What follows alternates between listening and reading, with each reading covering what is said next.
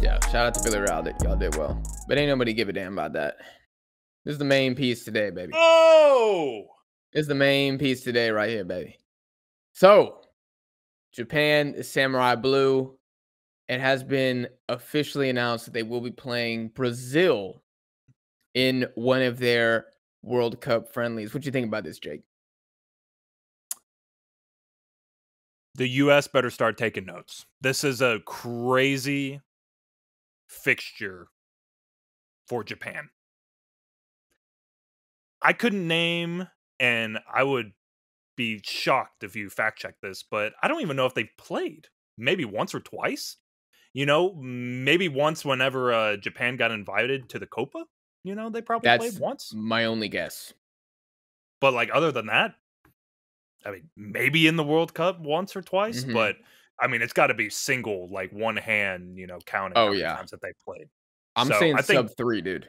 Yeah, so I think that's a huge get for Japan.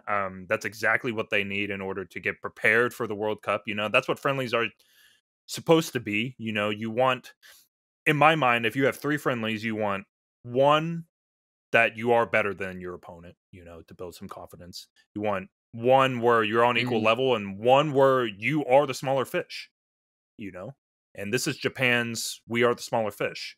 You know, how are we going to, you know, take it with our group, you know, and how are we going to deal with some of the best footballers in the world? No, And I agree. The country with the most historic World Cup I guess pedigree, you know. So I do want to ask you in a moment what you think that confidence builder should be for Japan. Because I agree, you can't just go up against like Brazil, Argentina, Spain. Because if you lose 14-0 on aggregate, well then, I mean, the lads might rebel. So you got to have like that one beatable team. Yeah, like at one point, there's just no. You're staring at the whiteboard and like. You get all these negatives written out, like shit we need to do better at, and then like the good side of the chalkboard ain't got a single bullet point next to it. Yeah. I looked it up, so they've actually played 12 times, and that makes sense because they played each other in the Confederations Cup 4 times. So the Confederations Cup is when like the winner of the Asian Cup plays the winner of Copa America, which makes sense when you think of it like that, because like Japan, one of the best Asian teams, Brazil, the most successful South American team. Like, of course, they're going to see each other. And in that competition, Japan has never beaten Brazil ever. They've lost 10 times and they've drawn twice. What's your reaction to that? Disappointing?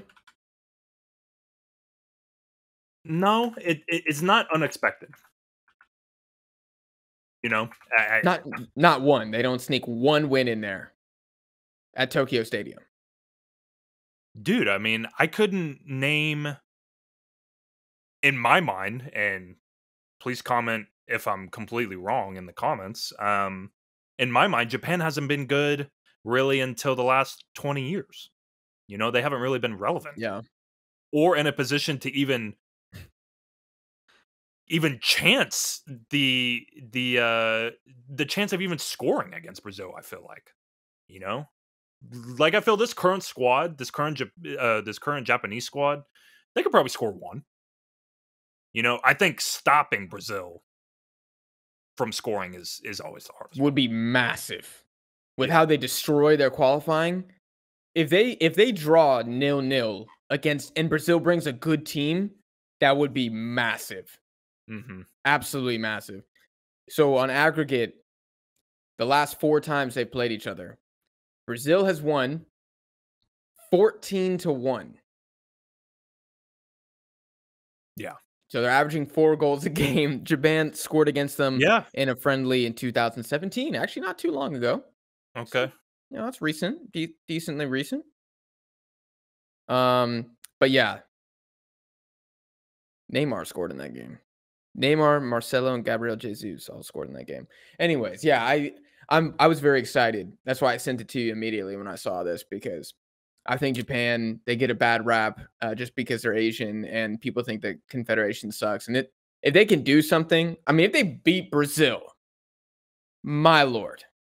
If they beat Brazil, if I was Germany or Spain, I'd kind of poop my pants a little. I feel like I'd be like, "Oh shit, this isn't gonna be a walk in the park Mhm. against these guys." Yeah. They probably have to rethink things if somehow Japan beats Brazil. So who do you think is a good European team for Japan to schedule a friendly against that might be that confidence booster that you mentioned earlier? They have to be European. I guess they could schedule another South American friendly, yeah.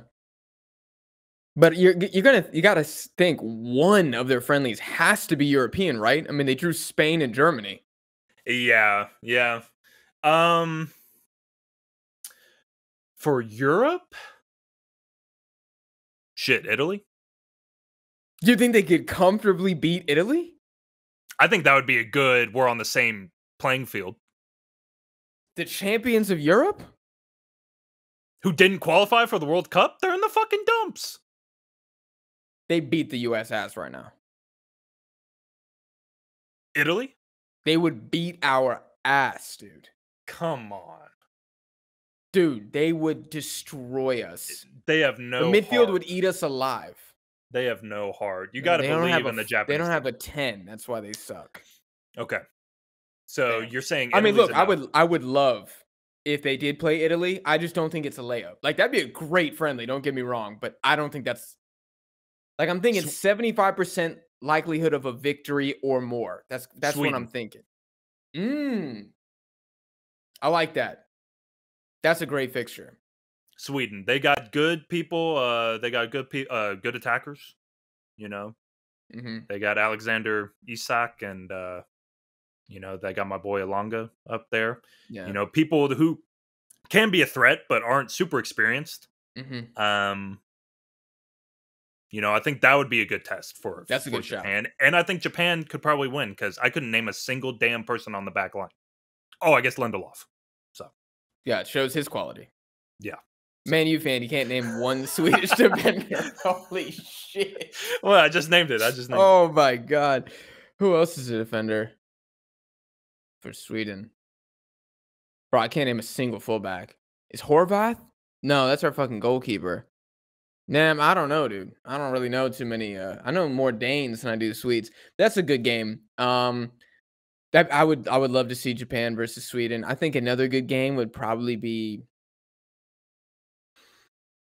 Hmm. It might not be 75% winnable, but Croatia, I feel would be a good game for him. That would be a midfield test. It would be. Yeah. Wataru Endo would be. I mean, he'd have to put in the game of his life Yeah. to beat Kovacic and Modric, yeah. But I think Junya Ito would cause some problems. Yeah. I know Croatia's got one good defender. Couldn't tell you his fucking name though. I don't remember. But It's the dude who plays for Marseille, isn't it? he's pretty young too, from Yeah, what I like he's remember. got 2 last names, if I remember, like Yeah. something Cart or I don't know. But no, Yeah. I know exactly who you're talking about. He is supposed to be very good, and I'm sure that Yeah. he Yeah, will but be one good player eventually. can't make up your back line. So Duje, Duje, Duje Kaleta 24 years old, center back, yeah. He had a god-awful game against Feyenoord. He was shit that game, but I know he's actually that's just one game. I know he's actually good.